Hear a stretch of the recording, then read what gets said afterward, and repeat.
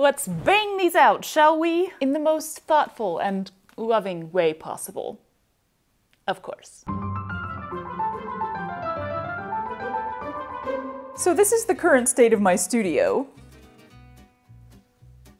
It's comfy, just a tad echoey, but perfect for twirling. Hi! And this is the current state of the living room. There is quite a bit to do in my studio before I can actually move all of this back in and continue on with non-renovation projects. And I cannot do any of it right now because sourcing materials, basically. So I figured what better time to finally force myself to alter all of those handmade articles of clothing that I dumped in a pile at the start of the year. Right? Why are there so many? Step one, I'm gonna need a makeshift sewing studio.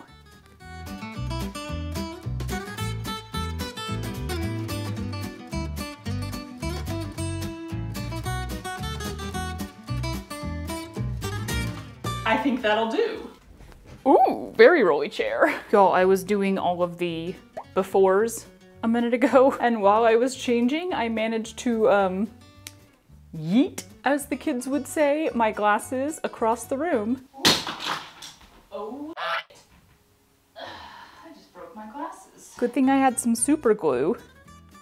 But, I guess I need new glasses now. Grand. Just perfectly dark here, that's great. Okay, and we know that I'm not really looking forward to this, right? You know, I talked about it. It's not my favorite thing to do. So, because I would like to procrastinate just a little bit more, I thought I'd go on a bit of a side quest because it feels like there's never been a good time to do this, so I'm gonna pretend that now is a good time to do this. Expert sewists, get ready to clutch your pearls. I have never once cleaned my sewing machine. Yeah. We are past 2 years of sewing now, and no, not even a little bit. The most attention it's gotten from me in that department is this.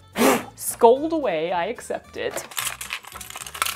Y'all, I have no idea what any of this is, except for the buttonhole foot. Do I need a tutorial? Ooh. You know, I actually used to clean my mom's sewing machine for her when I was a kid. So you'd think I'd slightly remember how to do that, but nope, I think I need a tutorial. That's a screwdriver? Oh God, why are you so tight? Ah, it's almost like that hasn't been removed in 2.5 years. You come off now? There we go. Oh, y'all. We've got just chunks of lint. Chunks of it. Oh, look at that. I mean, honestly, I haven't felt like anything has been affected. Like, if my machine was skipping stitches or something, then I would have been like, oh, it needs to be cleaned, but it hasn't really been doing anything. Whoops. It's bad. I fully take blame. This is bad. That is a bunch of compressed lint. Nice. That's honestly kind of cool. All right, come back in like 12 years and I'll be done dusting. Alrighty, well, if that made you cringe so hard that your head almost exploded, sorry. You can leave me a comment every 6 months or so reminding me that I should clean it. That genuinely might help, actually. But enough of that. Let's get started. I'm gonna start with my very first piece. But I'm not gonna do them all in order. That's just, I don't know. I know what I'm gonna do with that one, so it's an easy one to start with. Come here, my dear. Oh God, ow.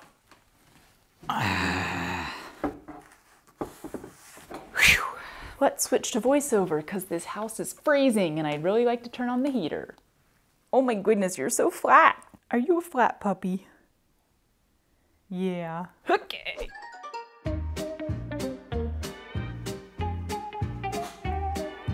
Oh goodness.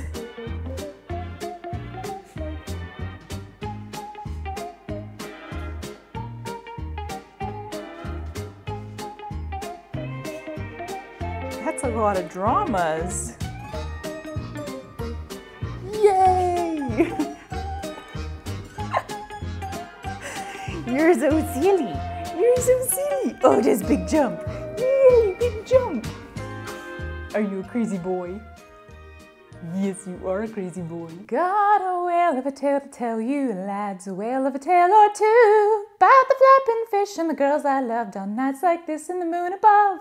Whale of a tale and it's all true, I swear by my tattoo. Does anyone else remember that song?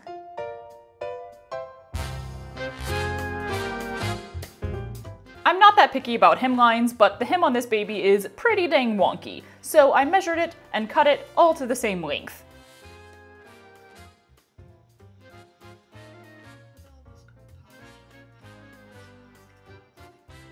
This skirt is also lacking pockets, a criminal offense in my wardrobe, but I didn't really want to cut into the sides to add side seam pockets, so I created some simple patch pockets, lined them up where I want them to go, and did a double row of stitching to secure them down.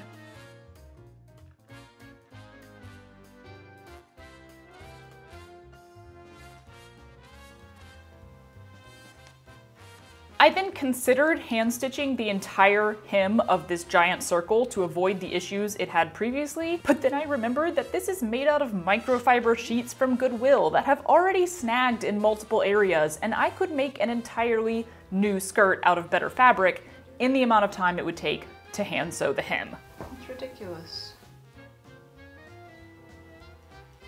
So I just did a rolled hem on the inside layer and then like a more proper baby hem where you do the fold once, stitch, cut off the excess, fold again, and stitch again on the outside hem.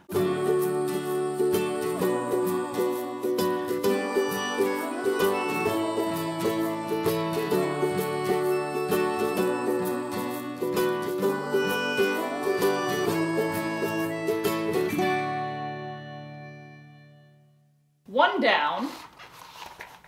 A whole lot more to go. It's already pretty late, which is fine. I knew this first one would take me a while, but I'd love to get one more done before I turn into a pumpkin for the night. So I'm going to replace the cowl neck that I just don't like very much with a simple neck binding on this dress. After seam ripping it off, I could cut the strip of binding out of that neck piece itself, and then I trimmed down the neckline just a smidge and sewed it on there. Wahoo! 2 down!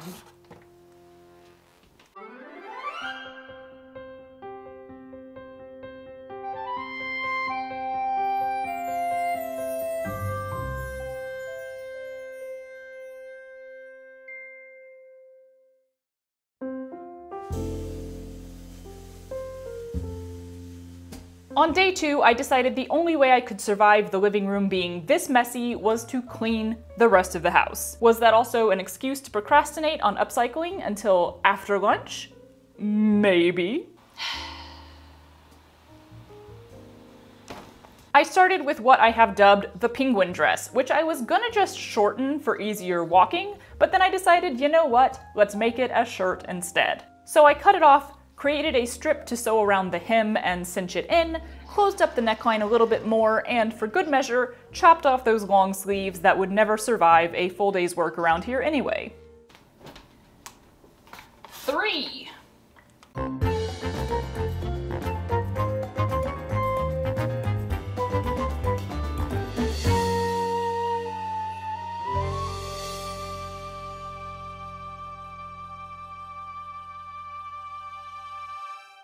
Now, I originally said I would turn this dress into a skirt because the top simply refuses to fit me right. Curse you, commercial patterns. But first, I decided to give the bodice one last try, so I added extra darts and some seaming along the edge, and, well, it still didn't look great. In fact, maybe it looked even worse. So I chopped the whole thing in half, like an old school magician with a lady in a box, cut a waistband out of the leftover fabric, and sewed that baby on.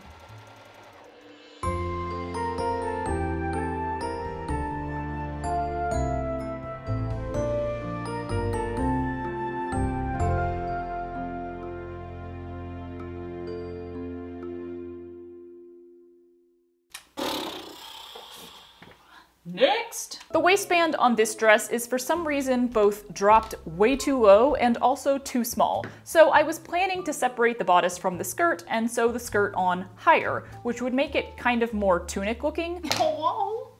Hello, stinky breath. That's my toe. Ow, soft.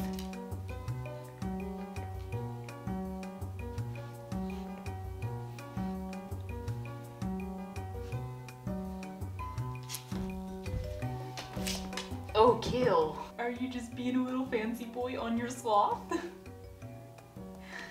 Look at your little crossed paws. Limbs, limbs, limbs, limbs, limbs. Gulp. Oh, oh, make it a squish. Huffs.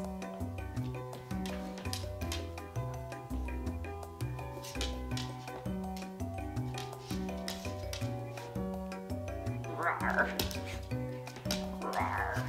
But after cutting it in half, I decided it was much more fun to turn it into 2 separate pieces. So I just folded over the top of the skirt and the bottom of the top and strung some elastic through there. Granted, this was always meant to be an underdress because it's, you know, see-through, but I'm kind of loving the 2-piece flouncy cute style here, so do I need to make this in a different fabric? Yes.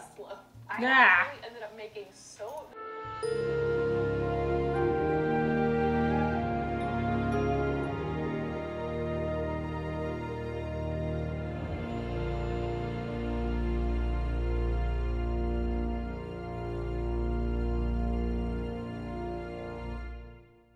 Huzzah! Oh, there it went.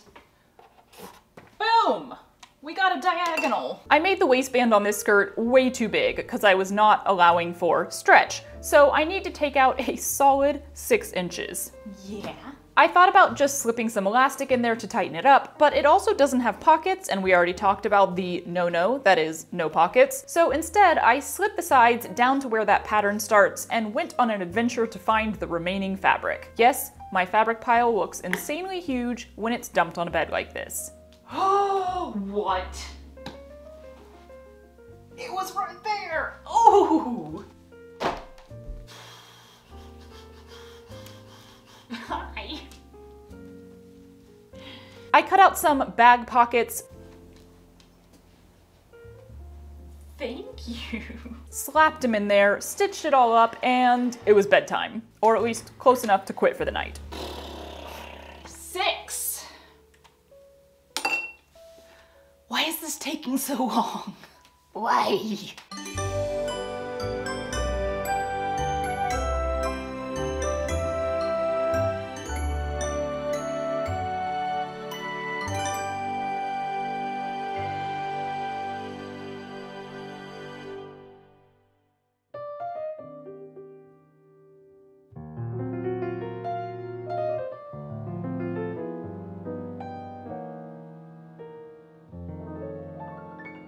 Armed with coffee, I faced this dreary, cozy, rainy day and the remaining pile. Y'all, can you tell how much fun I'm having with this? It's okay, it's good.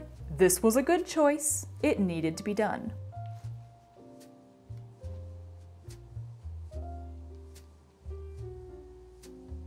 I'm starting with this oversized dolman sleeve shirt, which just does not fit or fall right or anything. I do love the fabric though, and there's plenty of it here, so I decided to change it into an entirely different shirt, something more form-fitting and summery to go with the cherries. I cut out a simple front and back, then added several strips of fabric to bind the top edges and become straps, and it ended up being a cute halter top.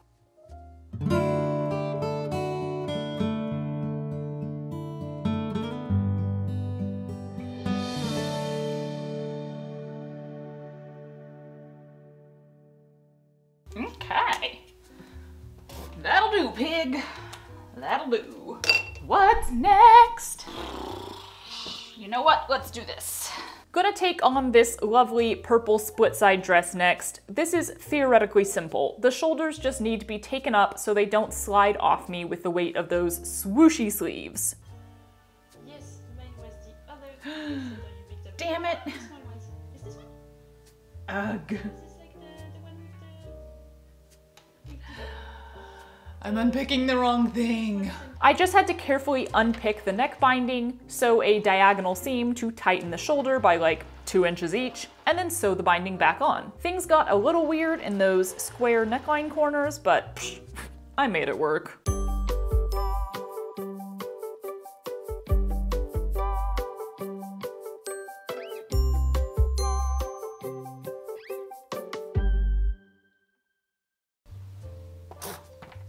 Hi. Y'all, this couch is like a fancy West Elm couch. fancy because it was for Matt's studio, but his studio doesn't exist right now. So we stuck it in the living room, but quite literally, it is his couch. It is this little beast's couch. We use the cheap-ass IKEA couch that we've had for years. He uses the fancy West Elm couch. Such a fancy boy. Okay, what's next? The red pants. If you saw the sewing journey in review video where I made this pile, you may recall that I actually put these in recycling, not upcycling. But so many of you in the comments said, no, those look so good on you, that I pulled them back out. I think if I just unpick the inside waistband that I attached, which is what's stopping the waistline from stretching and being comfortable, I can replace it with some elastic. Bing bang boom, this was the fastest upcycle yet, and yeah, now they're totally comfy and all good. Thanks for making me do that.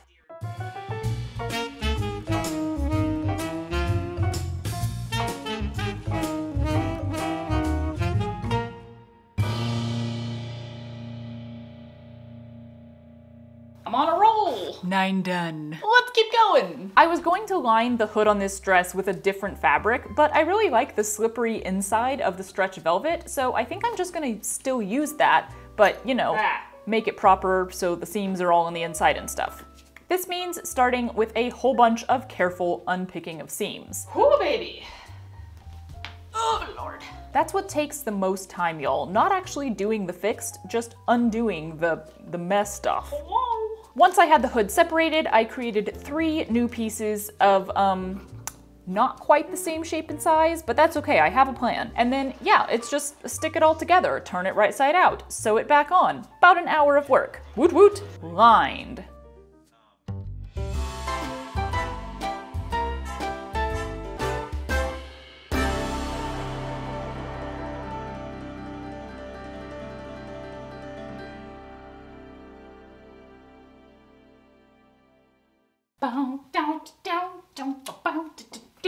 Boom! This doesn't count because it's store-bought, but I do want to sew the strap back on. We are getting there. Ow. Time for the stripy dress with too wide of a neckline and no pockets. I could have just sewn the neckline closed more, but a lot of people suggested putting in little like gussets or gores, triangles of fabric there, to cover more of that area. So yeah, I went with that. It was a little persnickety of a process, but I think it worked out well. For the pockets, I just cut 2 square-ish shapes with the leftover navy blue fabric I have, unpicked the side seams on those navy side strips, and then inserted sort of a patch pocket style pocket, like where they're sewn into the 2 side seams, kind of like I do on my princess seam dresses. Super easy.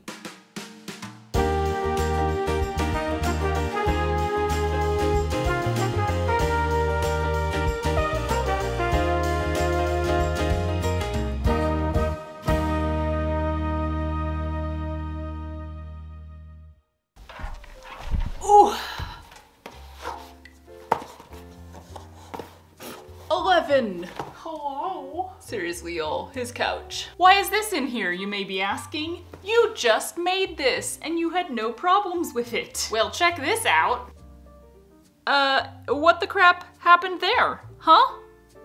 I don't know. Like, that's where the zipper is, and yes, I didn't cover it or cut it off or anything. So, you know, maybe that's on me. Also, it is a really cheap fabric, so... But like, I washed it. I put it in the wash and the dryer after painting my entire room. And it did that. It's not like a piece I can replace, so the only thing I can think to do is literally like add a patch on top of it, which is gonna look weird. Did you throw your pom-pom at me? Pom-pom. It's gonna look weird, but also like, they're coveralls, so that's okay. They're only meant for wearing when I get sweaty. Ready? Pom-pom. You missed. Yeah, so it's getting late, but I think I have time to do that. Last little note. I'm not gonna fix this. I kept leaving it to last because honestly, I don't care enough about it. I don't. It's just a slip dress out of what is probably a polyester material. I fixed the red pants instead. This one's going in recycling. So, last one. You cut both your pom-poms? Wow. How did you get both at that good? Ew, they're both so gross. Munch. Oh no. Oh, Bubby. How am I fixing this?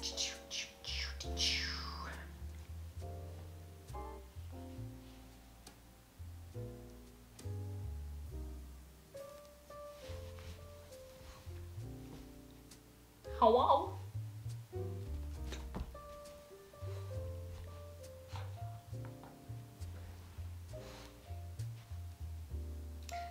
Yeah? Are you being so helpful? Are you the most helpful boy? You didn't catch it. Well, that's what we're gonna do.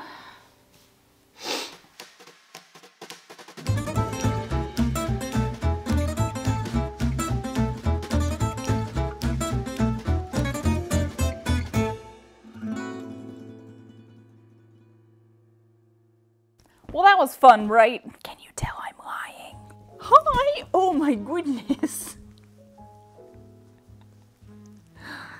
Well then. Now, honestly, y'all, it wasn't as bad as I thought it would be. Like, at first, it was taking longer than I expected. And then once I got going, especially on day 3, it started taking shorter than I had expected with my adjusted expectations. Yeah? Oh, you're so nice. Bye.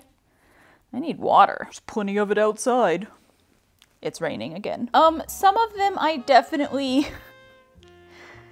did not exactly fix. Maybe made them worse. And by some of them, I mean the cherry fabric. Y'all, that fabric. Oh, this is a weird angle, but I'm trying not to like just show our front yard here. I love that cherry fabric so much. I think just because it has cherries on it, but that like waffle print knit, it just stretches way more than you expect it to, and it stretches out, so that halter top is still too big, like massively too big in the back. The front is fine. The back could lose like 3 to 4 inches, which means I need to leave it in the upcycle pile, like it's the start of a new upcycle pile, because I technically could still fix it again. I don't know, or should I just give up on this fabric? Should I just give up on it? Go find some other cherry fabric. I have other cherry fabric. Everything else is pretty much fine. Like, the patch on the coveralls is weird, but also like, how do you patch that area without it looking weird? The purple dress feels so much better now. Like, that was a simple adjustment that just really made it better. And the red pants too. It was so easy to take off that waistband and replace it with elastic that's like folded into the inside so you can't see it. And now they're like perfectly comfortable. Yeah, everything else is like solid. All good stuff. Oh, and the,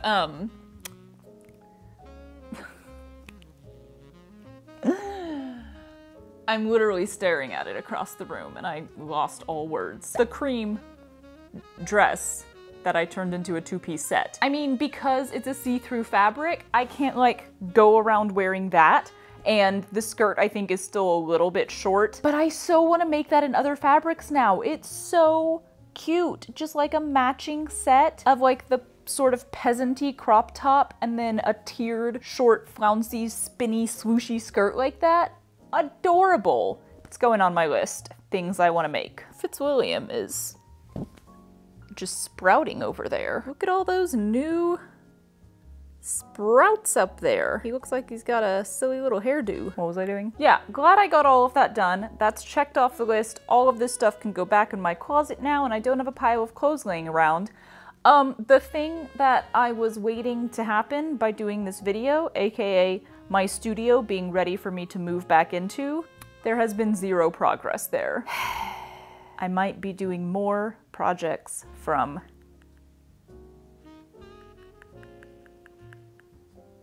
the living room. Ugh! I don't know. At this point, I don't know. Next week could be me finishing my studio, or it could be me back here stealing the puppy's couch, making stuff from this makeshift studio in the living room. I mean, I can't really complain, y'all. I have so much space. I am gonna go eat the pineapple I just roasted.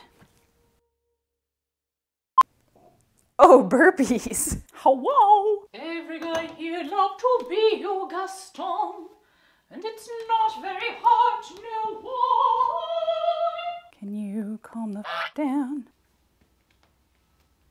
Ooh ba doo boo. Blue as the wings of the heron in the sky. Or whatever. Good burp.